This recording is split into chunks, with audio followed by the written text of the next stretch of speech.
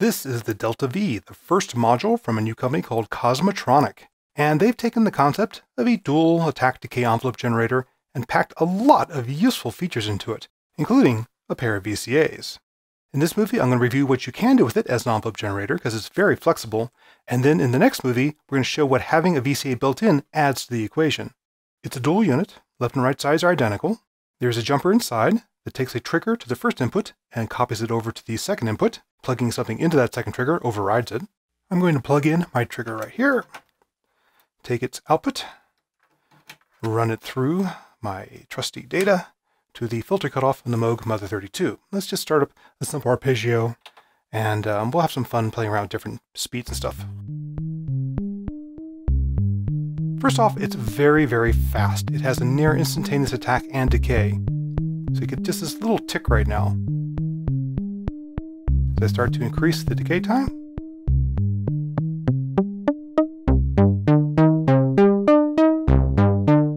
get that nice classic exponential decay on the filter. What's nice is that it does have a shape control. Counterclockwise goes to hyper exponential, clockwise goes to linear, and then log. So I can make this a very sharp decay, very Vactrol-like.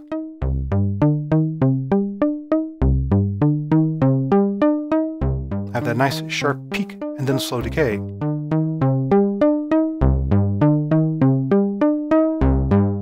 Compared to a normal exponential.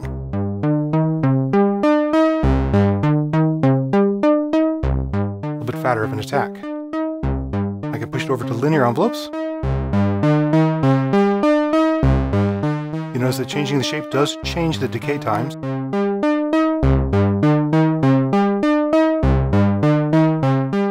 And then I can push it to this log, which will give me a sudden fall off.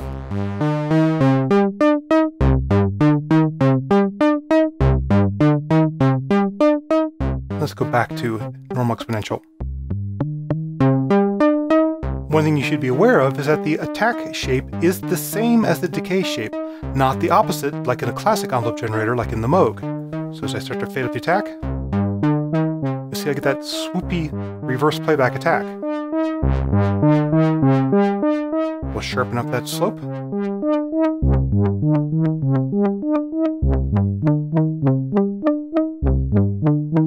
little bit more of a bowed feeling compared to a swell. Go to linear, which is as you would expect.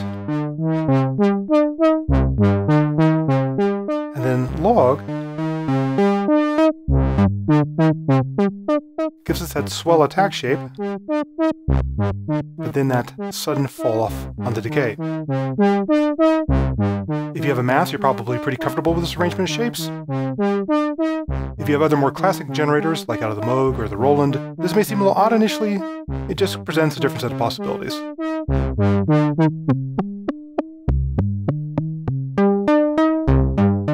It has a built-in attenuverter, so I can go ahead and right at the front panel, control how much envelope is getting out. That's really handy because a Mother 32 does not have an attenuator on its external filter input. I'd have to use up the VC mix control for that. And you can even do an inverted envelope. I'm going to go below 0 on data so you're not going to see it, but you can hear the effects pretty clearly.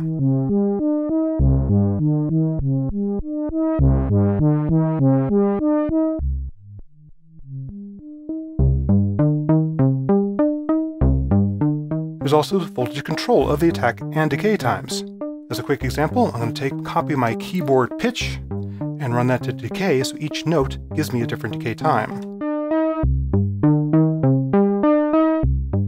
Now normally, high notes have a shorter decay than low notes. There is no attenuverter on these inputs, so I'm going to run through utility mixer, take that out to my decay time, and invert it. Maybe cut it back to an even more subtle effect. Go a little faster. A little sharper shape.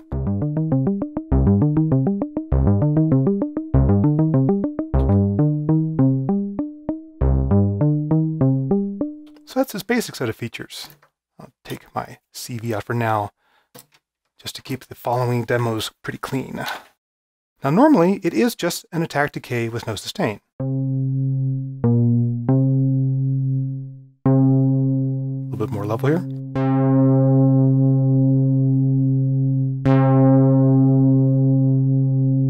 However, if you do want to sustain for as long as you're holding down a key, you move your trigger over to the slew input. Now it takes whatever signal's coming through, be it a gate or anything else in your system, LFOs, etc., and uses the attack and decay as rise and fall times. Pretty cool trick. So now, we'll hold a high level for as long as I'm holding this note. Go for a swell attack.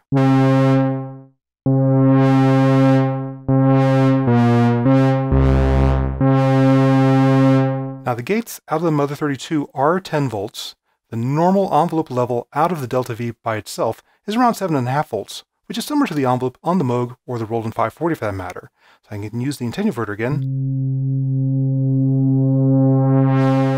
to go ahead and bring down the level to wherever I want it to be.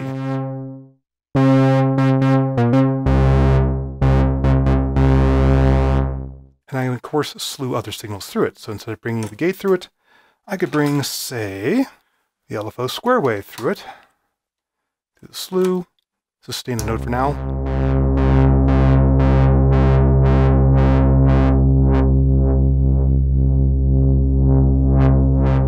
Play around and reshape it through what's now a very interesting slew generator.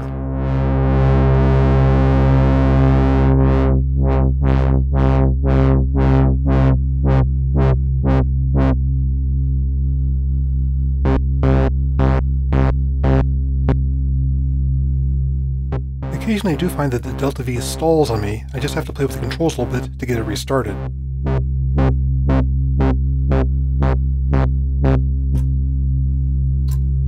So that makes it a multifunction module.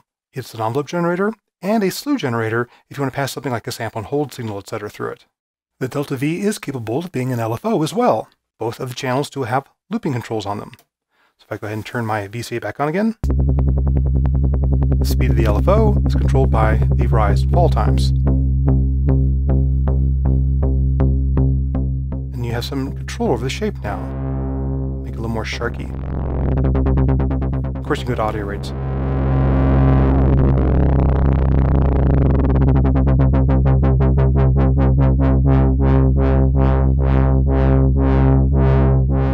Make it very peaky. The shape control, combined with the Attack and Decay, gives you quite a few different LFO shapes. Makes it a very, very useful analog LFO in its own right. Now what's happening internally to create an LFO is that as soon as the envelope's done, it's re-triggering the same envelope. Well, the Delta-V also has end-of-cycle outputs for each half, and if I cross-patch those, I can get this to create even more complex LFO shapes. So let's go ahead and take the end-of-cycle from my second control here, run it to the trigger in on number 1, end of cycle number 1, back to trigger in on number 2. Let's go ahead and patch the output up onto the data so you can see what's going on here. And so that we can hear the contribution of both halves, let's go ahead and do a little mixture here of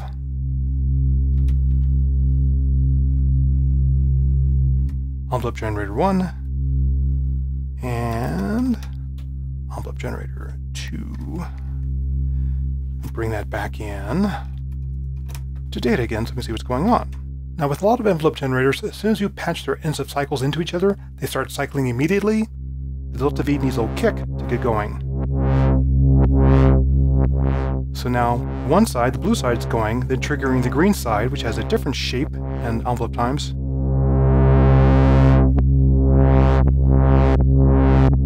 And they're cycling between each other. And of course I can change the levels here in the front panel.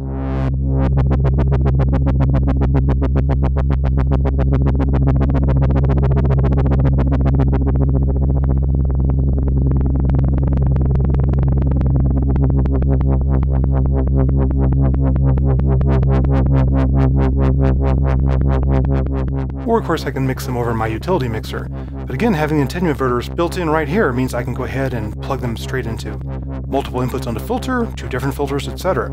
Nice arrangement. Stop droning here. And let's talk a little bit more about using the 2 halves together. I'm going to go ahead and undo my cross trigger patch here, but leave both of them patched through data mixed together here, so you both see in here what's going on. Since both sides have both a trigger and a slew input, you can go ahead and use one side to be an attack pulse, and the other side to be a sustained note. So I'm going to turn down the contribution to the first one for now. Dial in. Nice little sustain envelope here. And then start bringing in this other envelope generator to be my attack blip.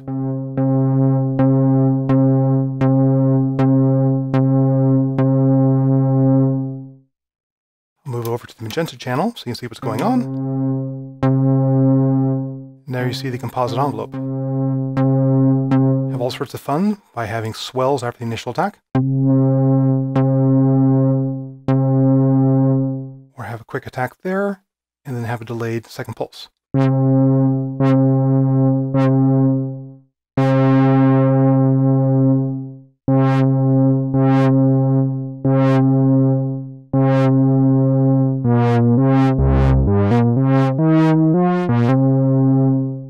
Now that's when I fire the two in parallel.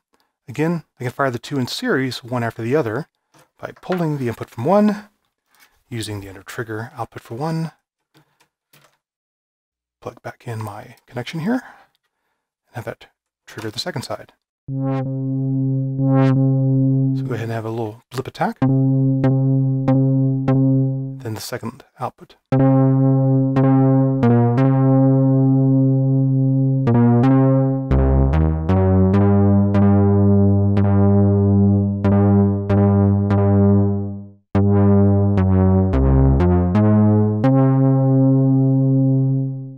So there's a lot of interesting variations you can come up with, both for envelopes and for LFO sounds, with this dual envelope generator.